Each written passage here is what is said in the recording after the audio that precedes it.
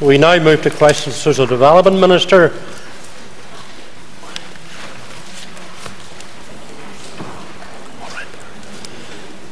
And I call Raymond McCartney. Mr. McCartney. Question ever handed, I hope.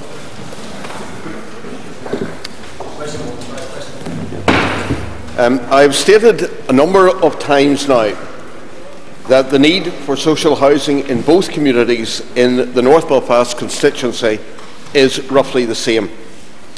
That is not my view or interpretation of the figures. It's the case that the facts speak for themselves.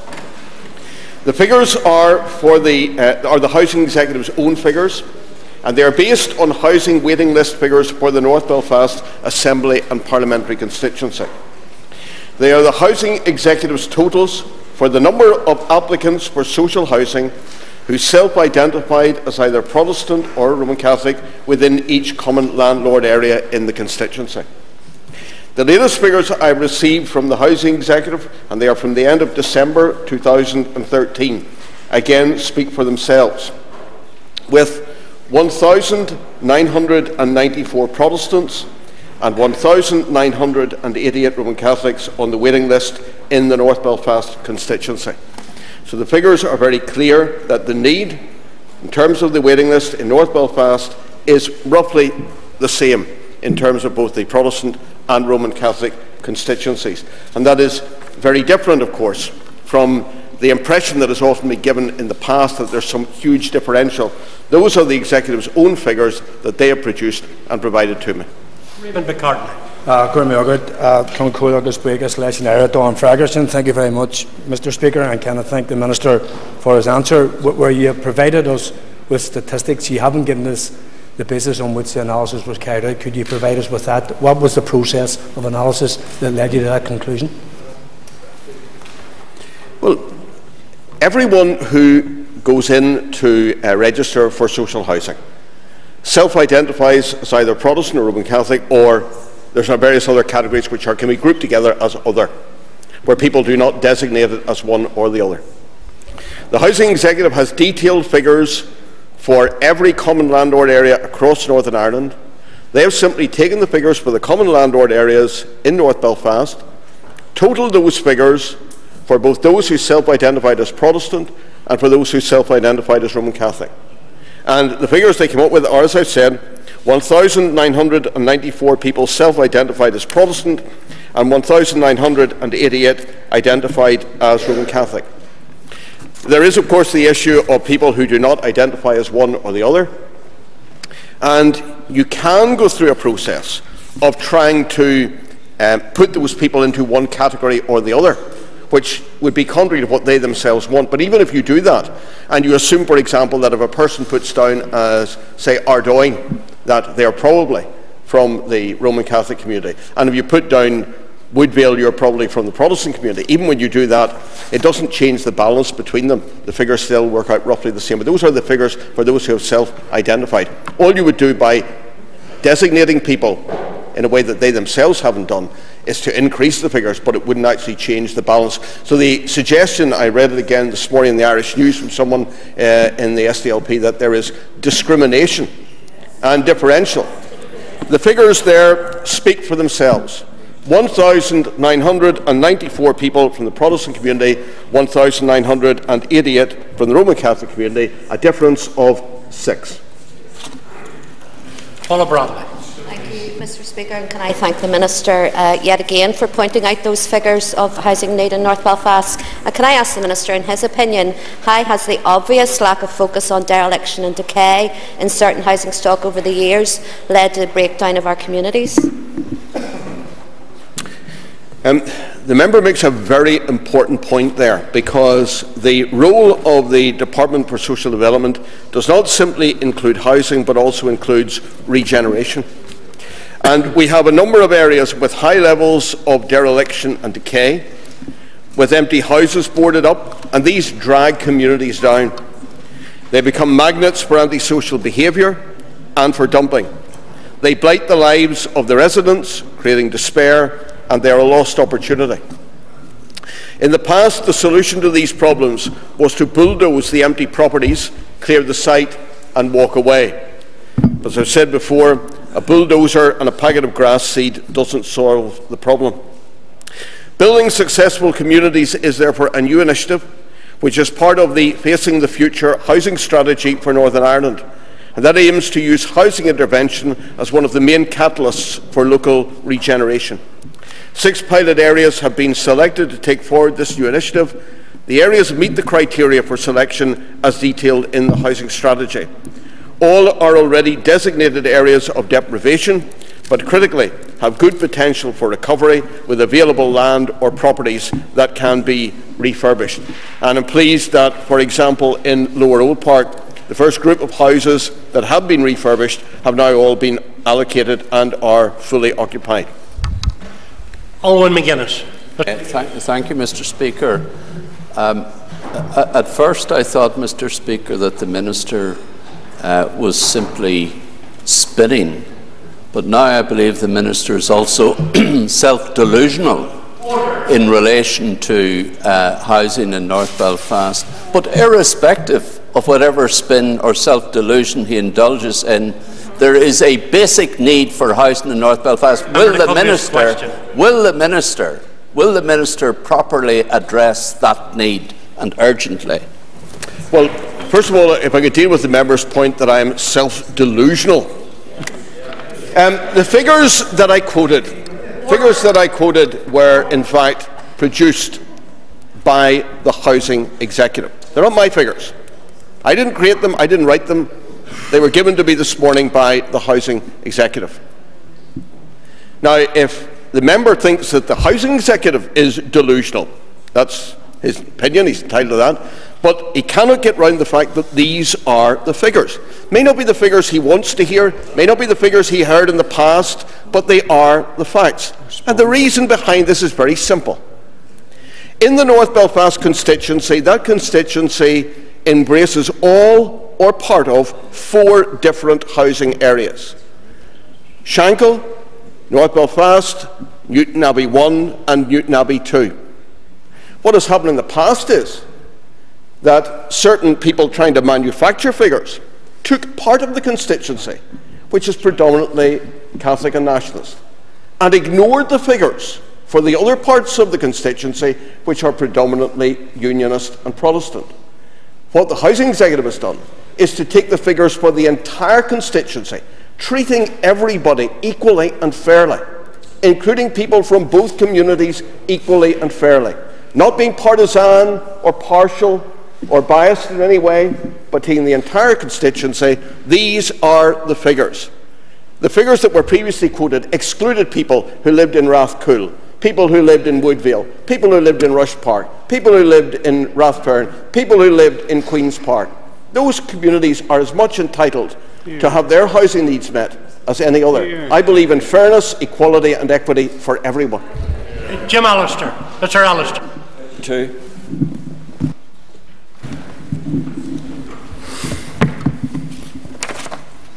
The member is well aware, I'm sure, that the negotiations in this matter are ongoing, and we must ensure that the Housing Executive's ability to conclude the negotiations successfully is not compromised in any way, particularly by talking about the negotiations openly here in the Chamber.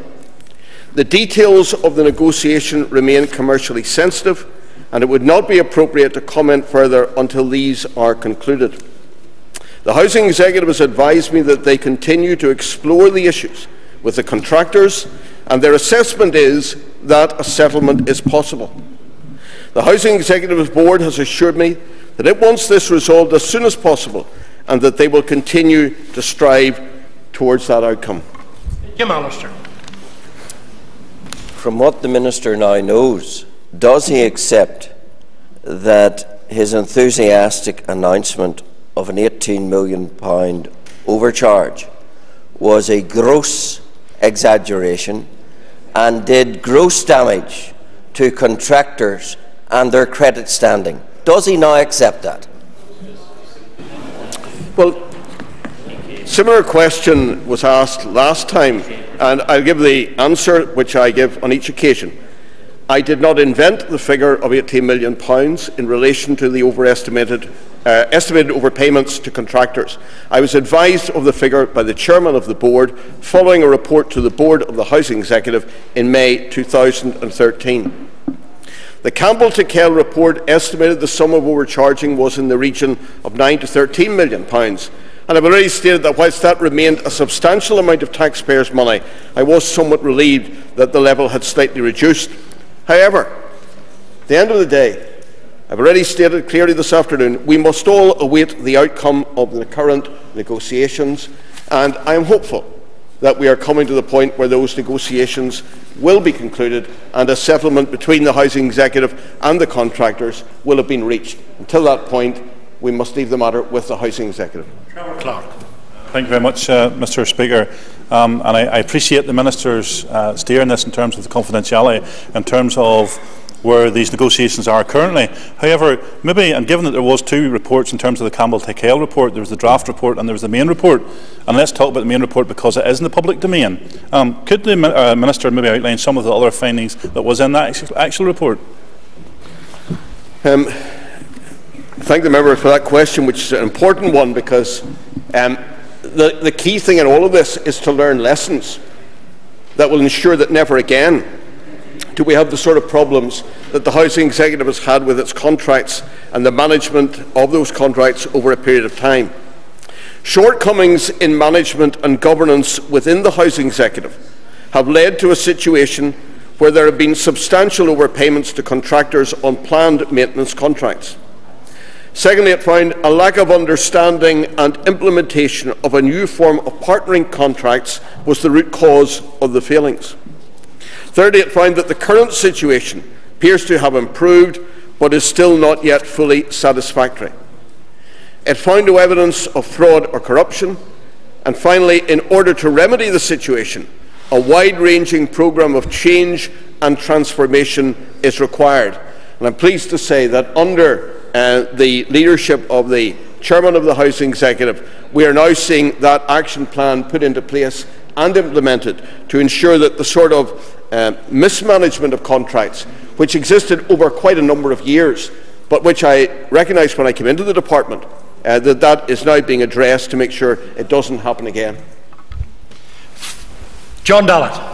Mr. Speaker, the Minister refuses to confirm that there wasn't a significant overcharge. Would he agree with the House, in fact, that there were significant undercharges? And really, at this stage, would the Minister consider parking the ministerial car and perhaps giving the briefcase to someone else?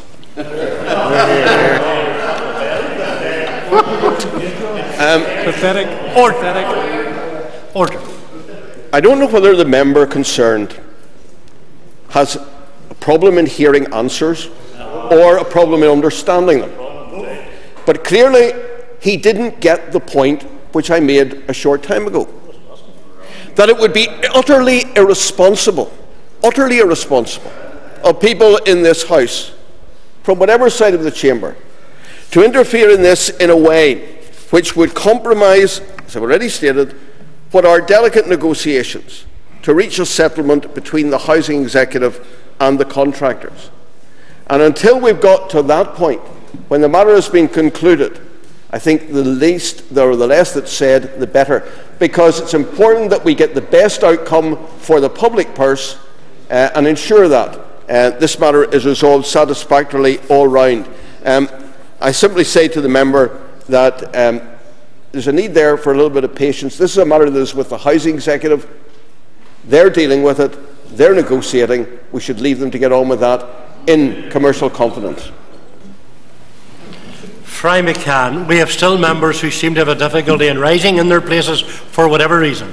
Mr. McCann. I have to say, Chair, I was up that often, I was getting dizzy. But Garamila Mayoga, Kian Kolya, and can the Minister confirm if all the contractors he referred to in this House have already been allocated or are about to be allocated new contracts?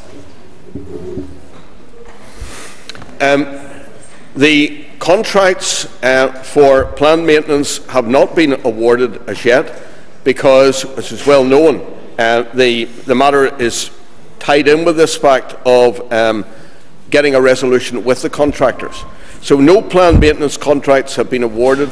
And that's one of the difficulties that we have faced and the executive have faced, because when you haven't awarded the contracts, any work that was in the system has basically been more or less used up, and therefore you create a situation where there's an underspend. But it's important that we get this matter satisfactorily resolved. I would say to the member that I would encourage people to be just that little bit patient until we get a resolution. As regards companies being given other contracts that were not planned maintenance contracts, there is no technical or legal way in which people can be barred from being given contracts, because whatever questions might remain, there is no legal basis for that. Those contracts, for example, the contracts have been awarded as regards to the double glazing, but this is something that has to happen. It doesn't resolve the situation of how we sort out what was there in the past, which was a mess. Let's be honest about it. Over quite a number of years, the handling of contracts by the Housing Executive was really unacceptable. Management, well, people ask who the Minister was indeed. That's a question that people might well ask. But it's important anyway. Order. Well, order. He doesn't have a car to give up now. Cash over 3, question 3, please.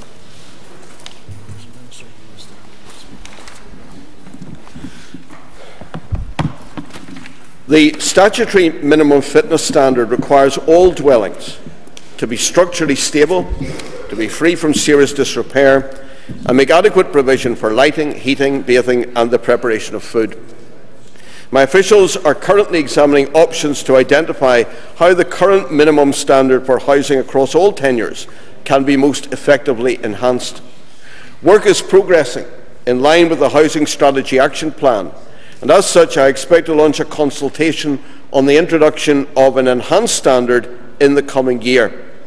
The consultation will provide an opportunity for all stakeholders to formally submit their views on the future of the standard, and any enhanced statutory fitness standard will apply across all housing tenures, including the private rented sector.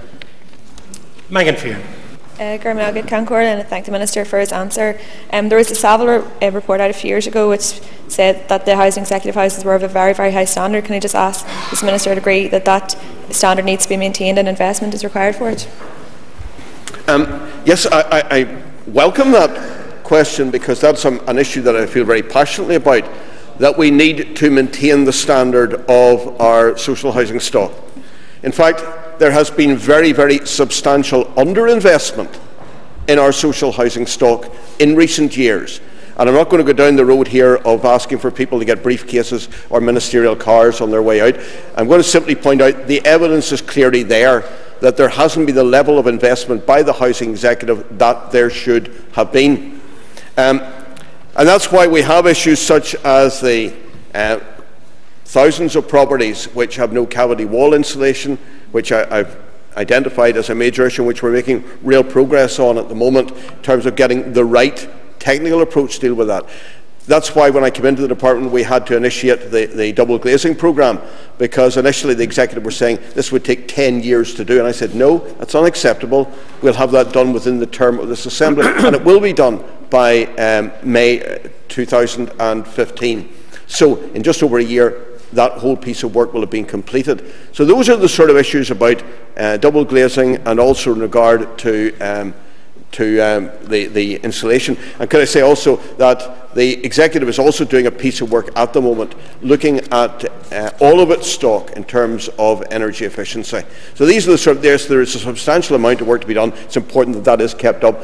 I regret that significant numbers of tenants were left for a long period of time in properties which, because of the lack particularly of insulation, are not of the sort of standard that we would expect today. Adrian McQuillan. Mr. Speaker, can I thank the Minister for his answer so far, but can I ask the Minister, how does the levels of fitness between urban and rural properties compare? The point that the member makes there is an interesting one, in that the House Condition Survey indicates that 60% of unfit dwellings are located in rural areas. And this is largely attributable to the higher vacancy rates amongst these properties. My department recognises the importance of rural areas as places to live and work, and aims to create a living countryside with strong, vibrant communities. To that end, last May I launched the Housing Executive's latest Rural Housing Action Plan, and that plan is designed to ensure that rural areas get their fair share of available resources and will help to reduce unfitness rates outside of our urban areas. Overall, across Northern Ireland, the unfitness level of the housing stock stands at 4.6%. However, when vacant dwellings are removed from consideration, that figure drops to 1%, the lowest figure to date. But there is a higher level of empty properties, vacant properties in rural areas, and therefore the figure does appear to be higher. Mr. Speaker. Minister, thank you for your answer thus far. Given any minimum standard for fitness of property, how will you ensure that the private rented sector is adequately dealt with in this matter as the largest growing sector, particularly with regards to fitness of property, heating and various other aspects, because the private rented sector is sometimes among the worst of properties? Well, as I pointed out there in my initial answer, any enhanced statutory fitness standard will apply across all housing tenures, including the private rented sector. I think it's important that we look on the private rented sector as a significant provider of accommodation, and that's why the tenancy deposit scheme was brought in to make it a more attractive option, and also why landlord registration is now underway, because all of those things are small steps. It's an area which I think was maybe neglected in the past by others. I want to make sure that we take the right interventions, and I think those are starts. The point about the landlord registration is, of course, that if we have direct payments to landlords, it will be in the future in the interest of landlords to be on the register. Sidney Anderson. Mr. Anderson. Question 4, Mr. Speaker.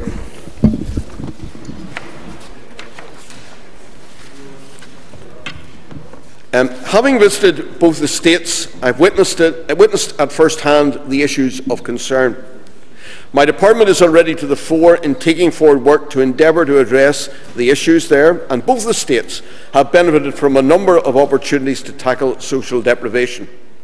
On both the states, the Housing Executive has undertaken a very comprehensive multi-element improvement programme, and a working group has been established with the PSNI, Craigavon Borough Council and the Police and Community Partnership to help tackle antisocial behaviour. In addition, the Corcrain Redmondville Community Partnership received community support programme funding totalling some £2,689, which was awarded in 2013-14. I think they were going to do maybe better than they thought there for a moment. The CSP is a unique and collaborative initiative involving DSD, the 26 district councils, local community and voluntary groups and local advice organisations, and aims to strengthen local communities, increase community participation and promote social inclusion through the stimulation and support of community groups, community activity and advice services. My department's SPOD scheme, which aims to drive physical, economic, social and community renewal and improving living conditions at a small scale, is in its final year and provides the potential to further direct regeneration funding. And I will be considering whether there is any scope to consider a bid from Corcrain and Redmond Estates. And the Northern Ireland Executive has agreed to transfer a range of powers to the 11 new councils from April 2015, enabling local councils to take responsibility for community development and regeneration, including tackling social deprivation. But in the meantime, I intend to meet with David Simpson, MP for the area, to explore further opportunities to tackle social deprivation in these estates in the period up to April 2015, and I look forward to that meeting. Sidney Anderson. Mr. Anderson.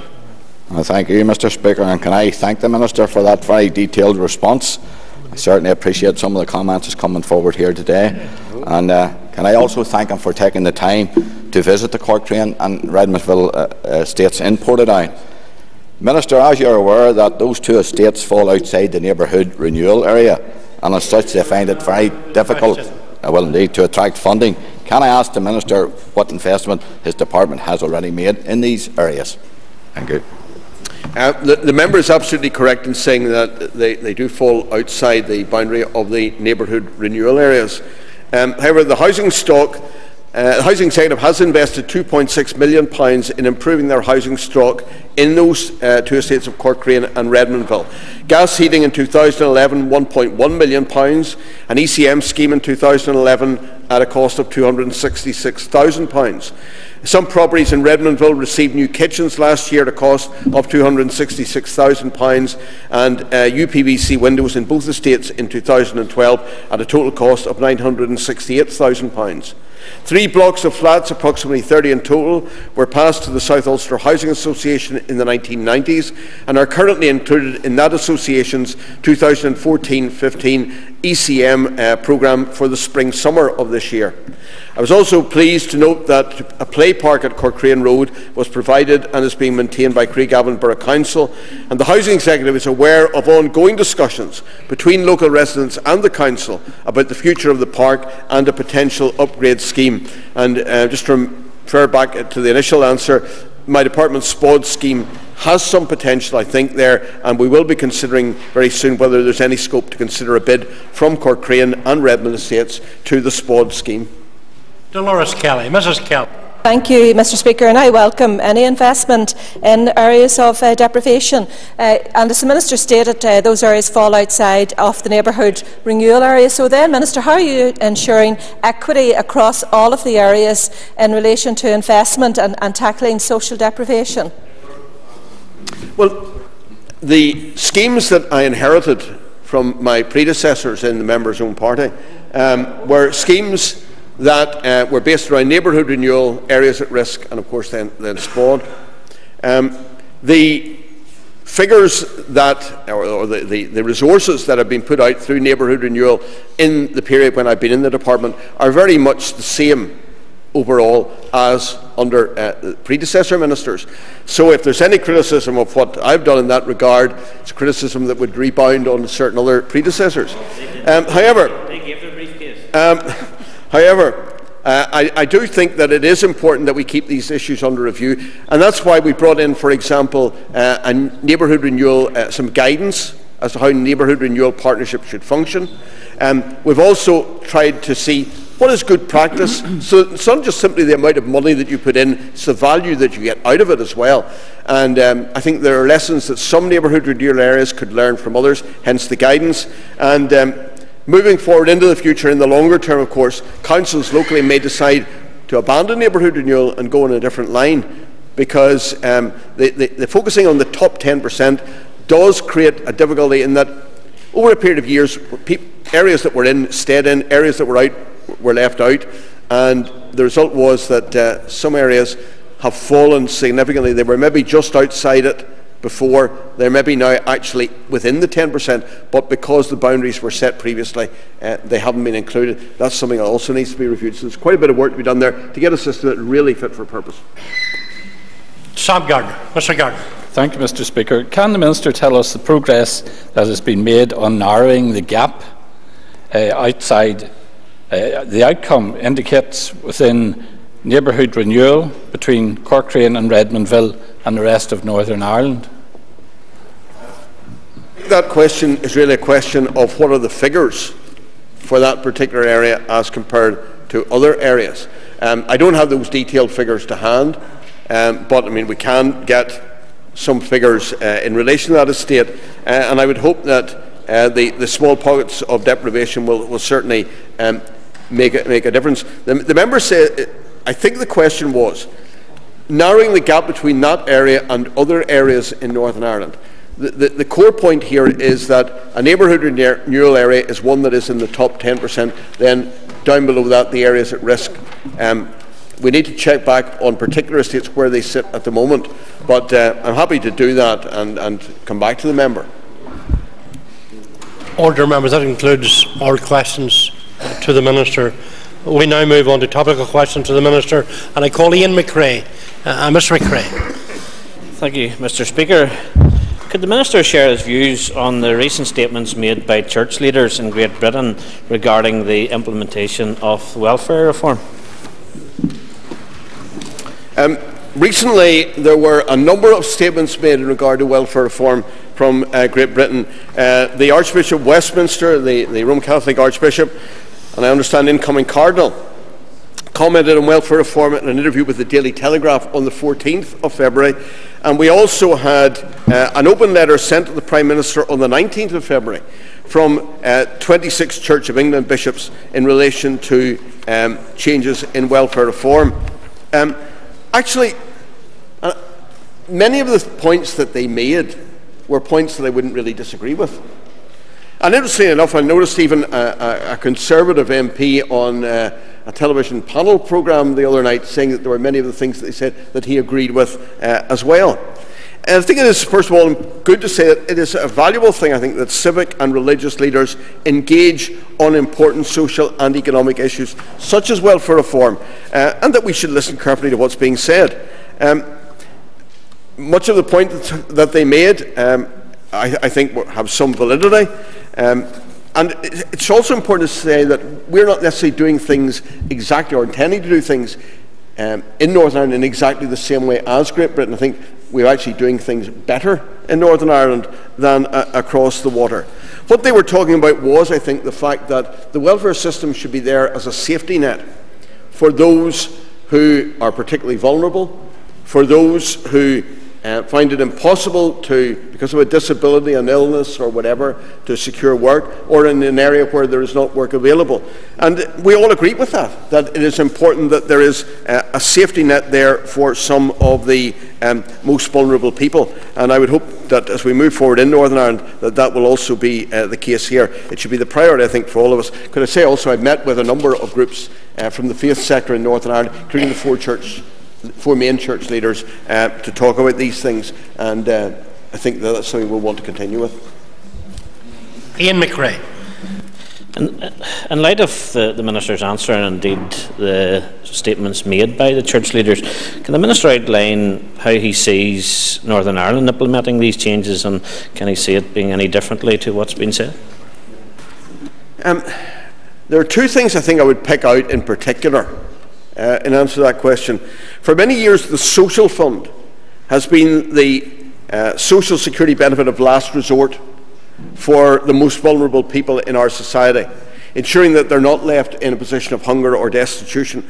And I recognise the need to put in place a new discretionary support scheme to replace the current Social Fund, which will be available across Northern Ireland. So I've secured funding for the scheme from the Treasury and plan to extend it so that it is available not only to people in receipt of benefits, but also to low-paid working families who often have lost out in the past. And that extension to the low-paid working families is something I think of real value. The new discretionary support scheme is only one example of where we can see devolution of social security working for the people of Northern Ireland by being able to do things differently from other parts of the United Kingdom. And I believe also that the package of measures which I have developed to shape how welfare reform might be implemented in Northern Ireland addresses many of the concerns raised by the church leaders. I suppose the other thing we've done with great commitment here in Northern Ireland is in terms of maximising income from benefits. The Benefit Uptake campaign has been particularly successful. In fact, over the last few years, in some years, we've trebled the amount of money. It went up from about 1.4, 1.5 to about 5 million. We're now up to around the 15 million, and there will be further progress on that. So those are things that we are doing differently in Northern Ireland, and I think that's important. Question number 2 has been withdrawn. Alec Eason. Thank you, Mr. Speaker. Could I ask the Minister for his assessment on the progress by the new Council's transition committees in the transfer of both urban regeneration and neighbourhood renewal to the new councils through his department? Thank the member for the question there, and I was assured by my officials that this transfer or conferring of powers on local government authorities would be smooth and seamless. And that's hugely important, that it is smooth and seamless. First of all, in terms of neighbourhood renewal and tackling deprivation, that we do not find some sort of cliff edge where there are difficulties arise at the transfer. Secondly, the issue of the public realm schemes and some of the big urban regeneration schemes, which again not only benefit the town centres but also are hugely important to the construction industry at a time when it has been under significant pressure.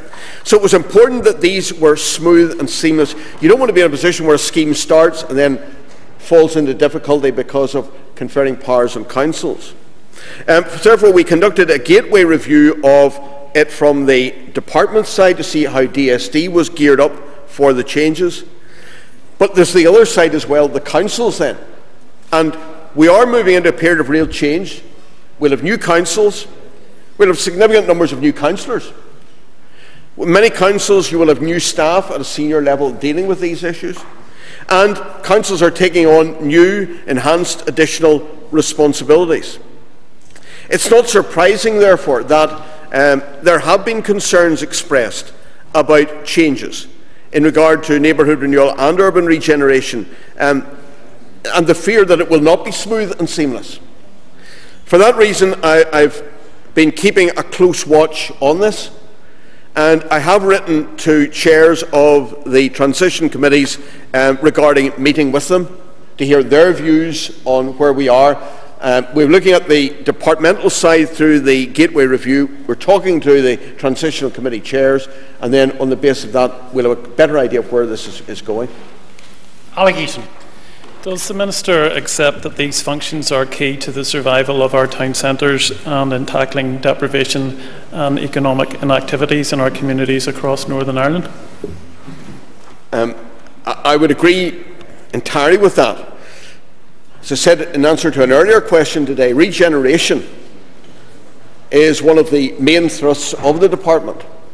And if we look at those two areas of disadvantage and deprivation and the town centres, it's important, hugely important, that this work proceeds smoothly and seamlessly and effectively. We don't want it to be disrupted in any way. In terms of our town centres, which are providers, significant providers in terms of employment, as well as having a social value that's greatly valued.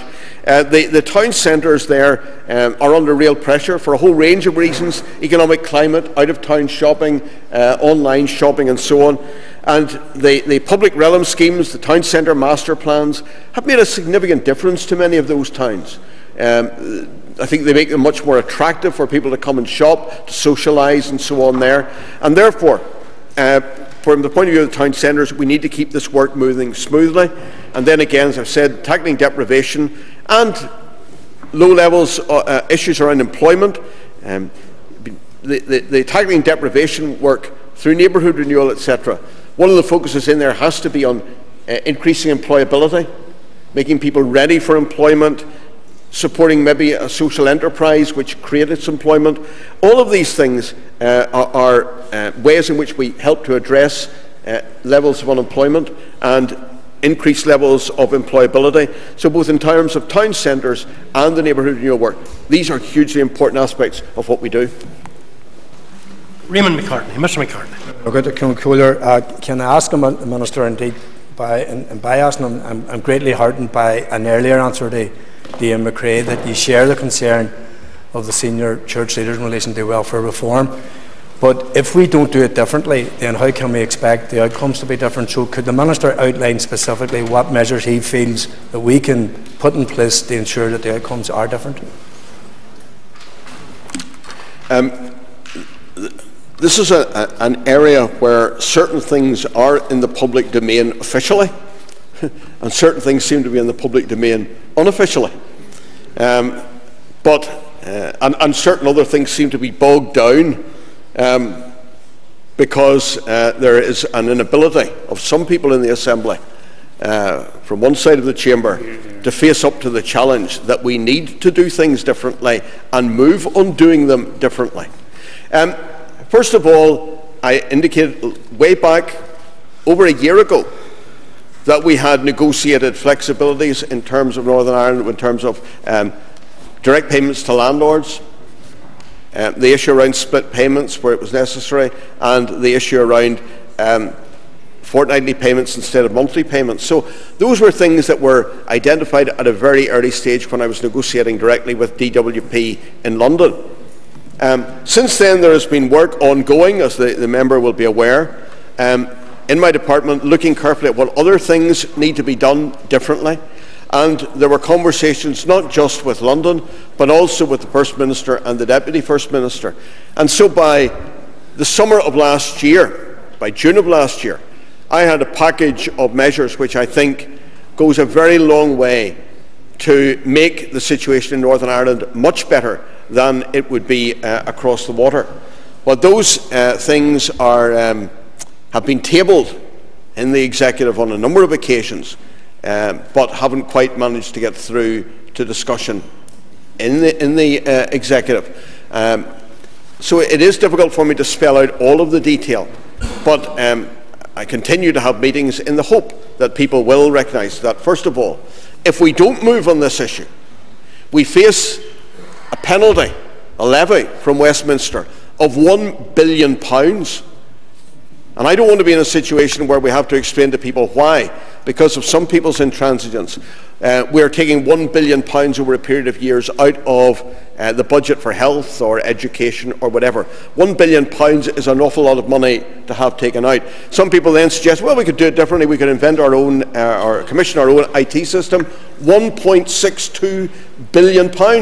That would be another 1.62 on top of the 1 billion, and 2.62 billion pounds in anybody's finances is an awful lot of money to be taken off health, education, farming, deprivation, all of these areas that we're trying to work on. I don't know where it's going to come from. Can I just remind the Minister the 2-minute rule? And I can understand sometimes ministers need more time because of the nature of the question. Raymond McCartney.